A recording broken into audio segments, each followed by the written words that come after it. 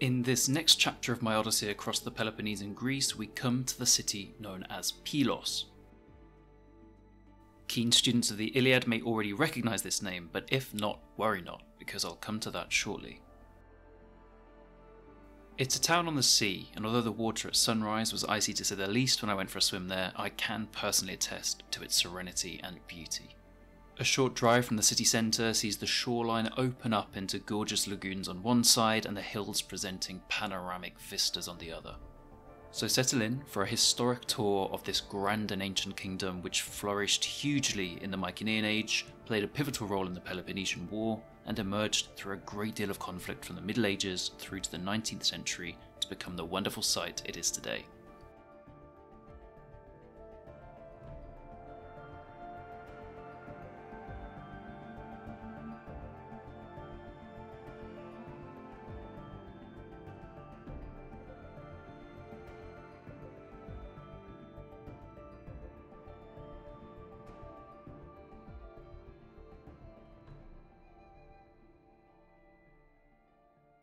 Pylos lies in the far southwestern part of the Peloponnese in the region of Mycenaean. We drove around 2 hours from Olympia to get there, an incredibly pleasant trip almost entirely along the coast of the Ionian Sea. Although we know the site has been inhabited since around 6500 BCE in the Neolithic period, its history really begins in its Mycenaean period.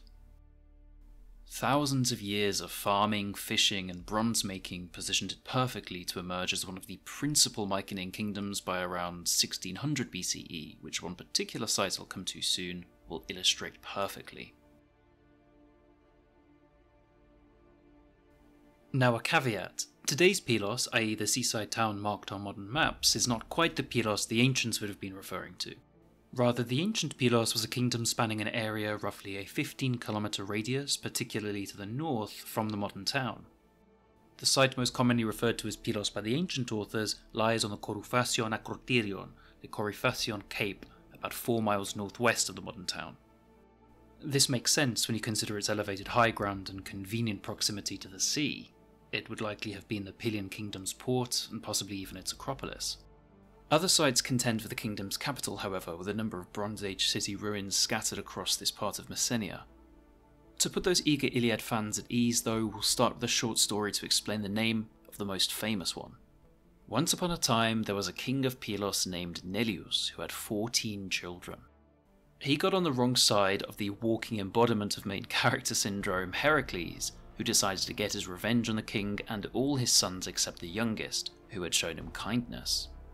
Heracles invaded Pylos and Tondeniliae Kaitus Paidas Autuchoris Nestoros Pektinen, slew Neleus and all his sons, except for Nestor.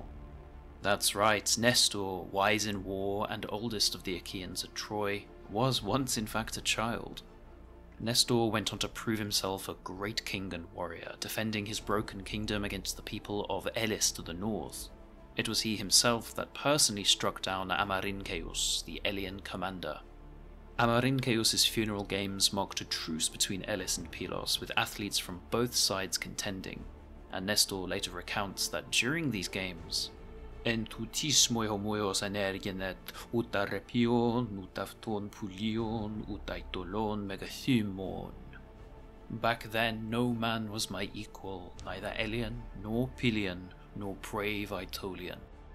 He says he dominated the boxing, wrestling, running, spear throwing, and only came second in the chariot race because the opponents cheated. And he was later blessed by Apollo himself, who gave him the lifespan of 3 men. So it's no surprise then that it was the name of this mighty king of Pylos that went to a certain Mycenaean palace found in the region just north of the modern town. The Palace of Nestor, best preserved of all discovered Bronze Age ruins in the Minoan style. I should say though, there's no evidence to suggest that Nestor himself actually lived there, it's just a nice honorific to the beloved old mythical hero. Right then, I guess now would be as good a time as any to shift our focus to these miraculous ruins and look at the veritable treasure trove of findings Pylos has presented us from the last few millennia. As I said earlier, we know Pylos has been inhabited a long time, exemplified by the so-called Tomb of the Griffin Warrior. Found in an olive grove by the site of Nestor's palace, it contains the remains of a 3,500-year-old ruler, or Wanax, as written there in Mycenaean Linear B.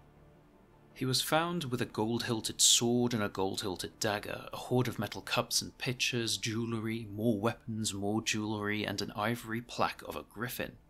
He was clearly an incredibly powerful ruler for the time, which was towards the start of the Mycenaean period, known as the Shaft Grave era, for the type of elite burial exemplified here. His tomb in fact predates the palace, and some have suggested he would have been one of the early rulers bringing Minoan culture to the mainland and heralding the Mycenaean Golden Age. We don't know his name, but from the 1004 plus Linear B tablets recovered from Pylos, we do know other rulers such as Achaean, who commanded large armies, fleets, and a prospering kingdom. Other tablets found confirm trade with other kingdoms, including Crete, showcasing the levels of economic advancement of this age. Although its significance waned after the Mycenaean period, Pylos played a key role in the Peloponnesian War and was the site of a significant victory for Athens over Sparta on the island of Sphacteria. The way in which Athens was able to trap the Spartans after a naval battle on the island is a great testament to the strategic benefits the region would have given its previous inhabitants.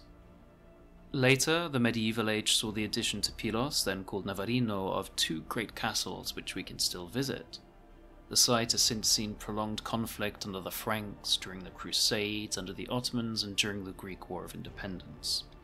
I, for one, though, am pleased it has become the town it is now, a beautiful and peaceful spot by the sea, which any adventurer to Greece should aim to visit. Good people, good food, good views. What more can you ask for?